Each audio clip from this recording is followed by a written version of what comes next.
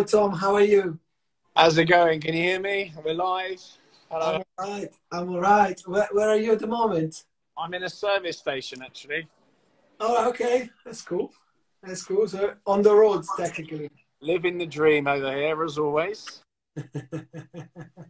Yeah. All is good. All is good with you. It was fun at the Watch Pro live event. I really enjoyed it. Did you? It's a good event, to be fair. You never know how these events are going to be. Sometimes they're a bit strange, but it was really, really good. Really good brand turnout and some really nice people as well. So, no, I had a really good time.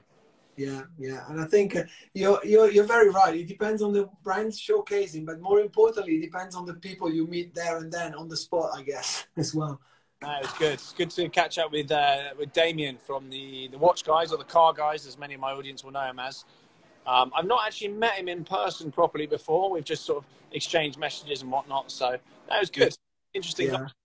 And it gave us a bit of a feel of what's going on with watches, Tom. I know you're heavily into your cars, of course, and watches, they go with it as the love of mechanics is involved. But we're living precious times in terms of for the watch brands and for those really offering quality and creative timepieces.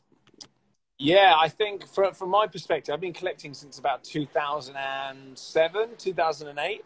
Yeah. It's kind of got silly in recent years as I've had the means to kind of collect properly.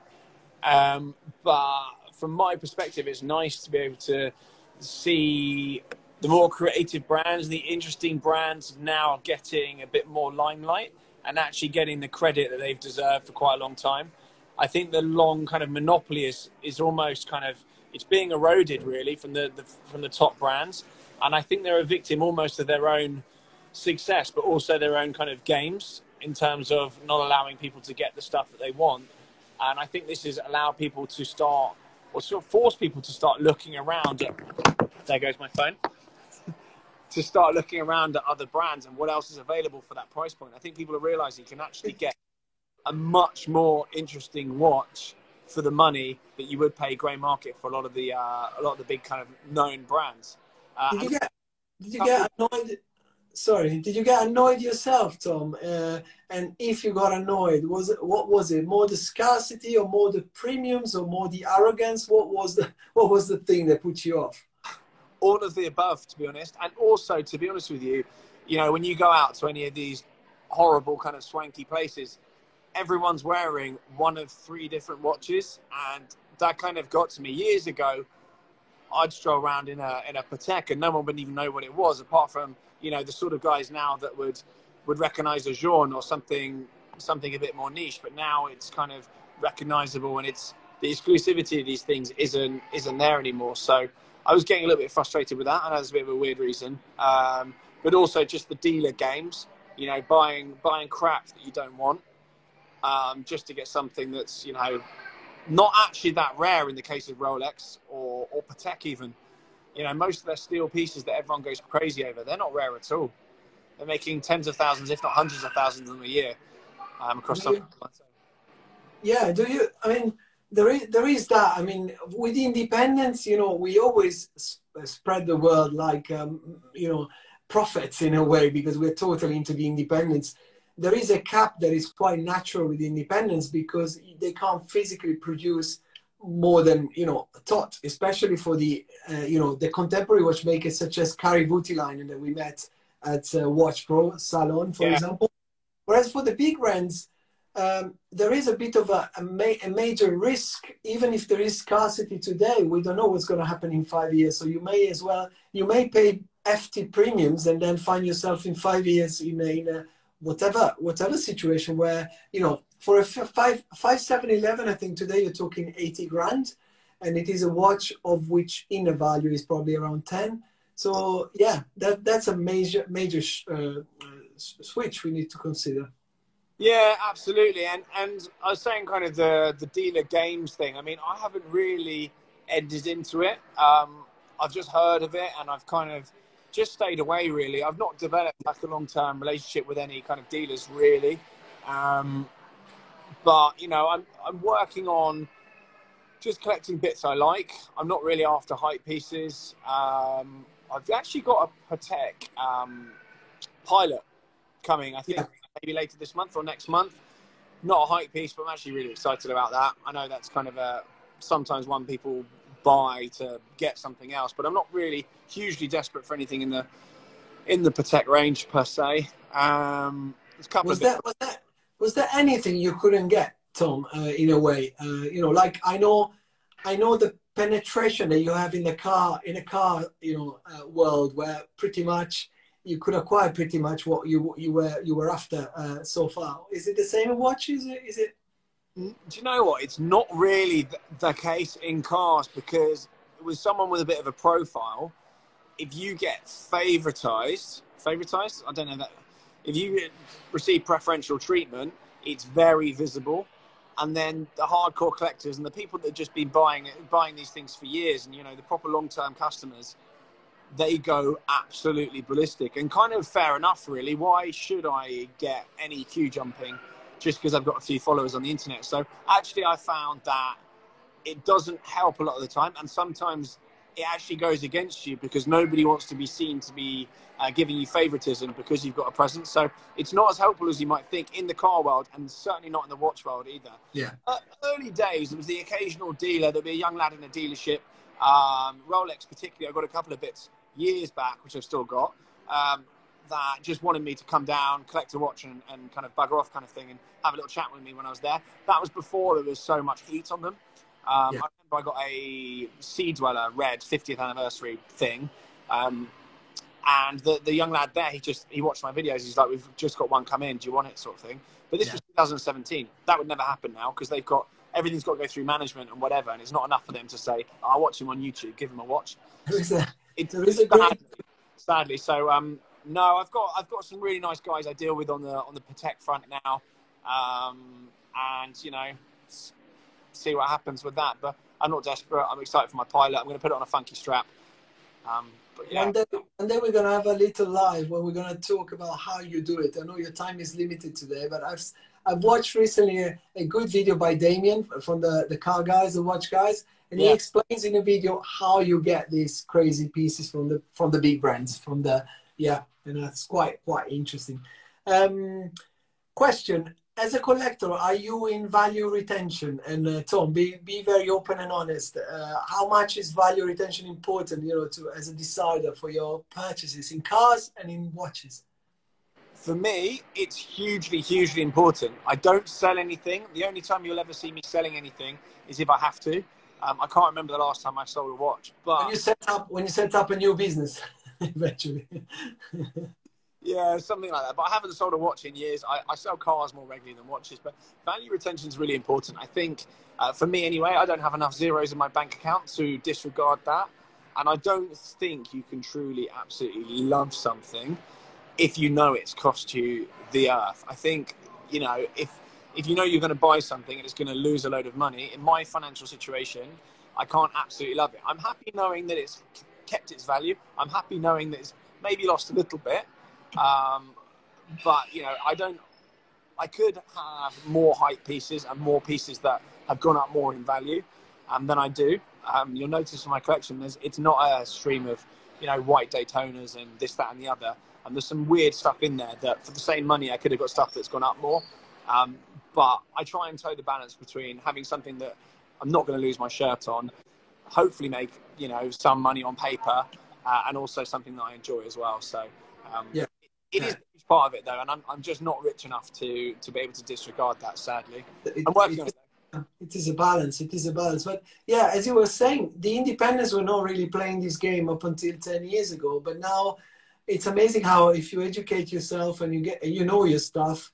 There was somebody that said miseducation is actually a cost for all of us. So if you know your stuff, it's amazing what you can dig up from the independents that no one else would be necessarily aware of.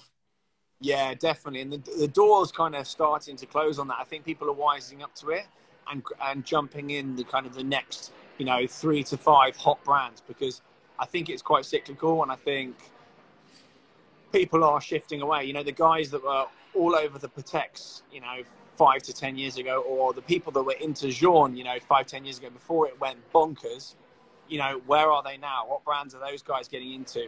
And it doesn't take much of a shift in the market for these brands that are making 500 watches a year or less, you know, it takes a tiny, tiny, tiny bump in demand to send those things stratospheric. And we're dealing with an audience of people buying these things that a lot of the money's not an issue.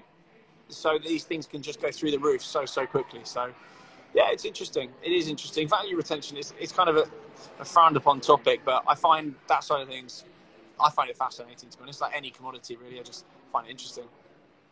Absolutely. And do you feel, I mean, we're living an incredible moment in watchmaking. I mean, the demand is skyrocketed. You know, we don't know exactly if it's because of the positive, you know, situation of the financial markets, you know, the cryptos explosion as well. We don't know what it is, but from my perspective, I wouldn't call it a bubble, because the demand comes from final clients. It doesn't come from intermediaries like myself, for example, that, you know, we can create bubbles by influencing, but this really comes from the ground, from clients. First, is it the same? Do you see the same in cars as well at the moment? Do you see any specific, special, positive wave happening in the world of cars? And secondly, do you agree that it's quite of an organic kind of situation rather than a bubble for what it looks? Yeah, definitely. I get asked this on the car front all the time. Do you think car values are a bubble? And I think they're not a bubble in terms of there'll be a pop. I don't see a pop moment happening anytime soon, if at all. I think things might soften and stop growing at the exponential rate they're going at. But in the car world, I see the modern stuff that is ultimately going to be overproduced. I think that will soften. Premiums will come off those models when chip shortages get sorted out. People work out what they're doing regarding Brexit. But I think in terms of the collectibles, and same with watches, it's only going to just keep going up. Maybe at a slower rate, but I think it will just keep going up. And watches, I mean, basic economics. What are the two things that affect price? Demand and supply. Demand, not really going anywhere. Are people going to stop liking watches next week? No. If anything, the scarcity is gonna push that demand again, and then people like myself, we have to be really good in trying to channel and guide customers and collectors at the right time, and not when it's too late. In this respect, there is a question from Lipan25. Which are the brands, the niche brands that we think will be valuable in the next 5 to 10 years?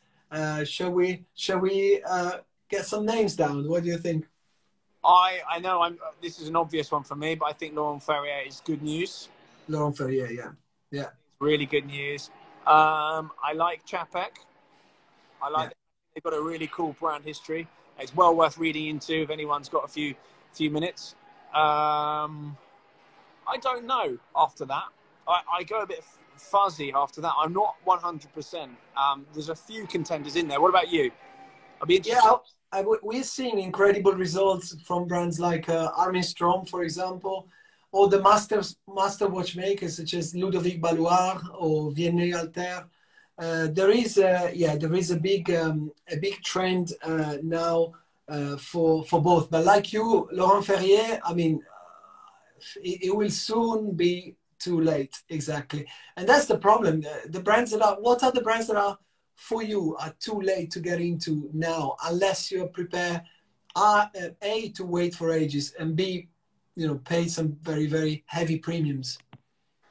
I think Jean, I missed the boat on. I got one Elegante, the quartz one. I got that for about... The Elegante, yeah. Yeah, I got that for about 10,000 actually in a service station actually. Not this different one. I love service stations. But I missed the boat on those. I should have bought an Octosport. I wanted the original aluminium one. I remember they were sort of 30 grand on the resale market. No one wanted them. Should have bought one.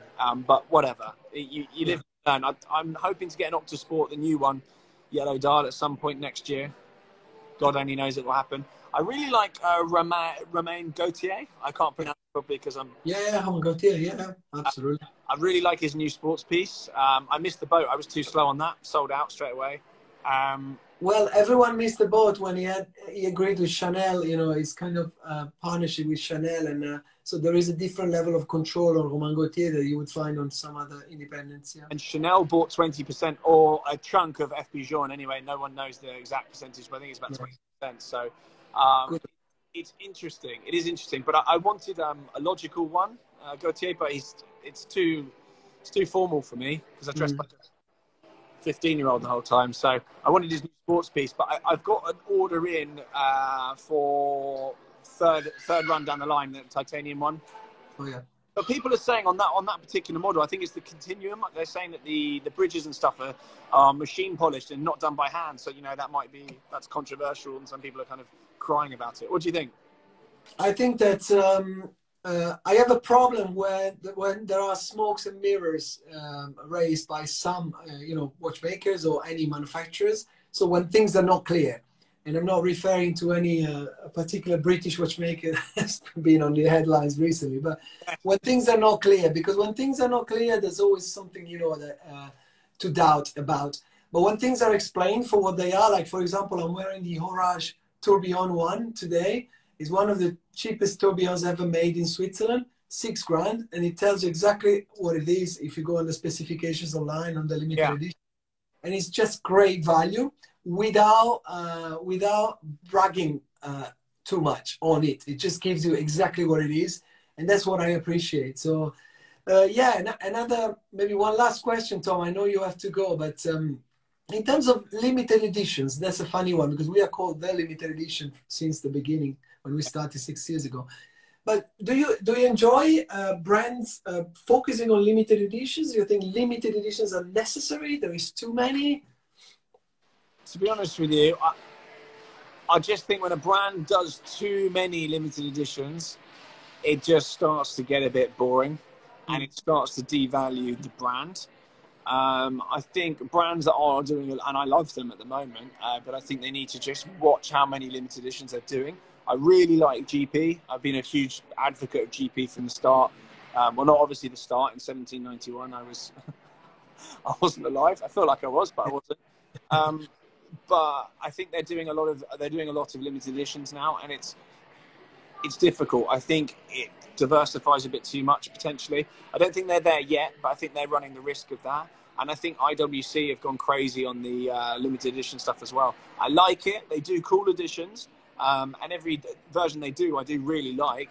But I think if they continue at that pace throughout 2022, just doing as many limited editions that they had, particularly the second half of 2021. I don't know. I think they might lose people. So I really also like, as you know, Czapek, and I think I always look at them with great interest. Do they function? You're more of an insider in that respect. Do they function more as a big brand, you think, or do they show that independent spirit? People like me.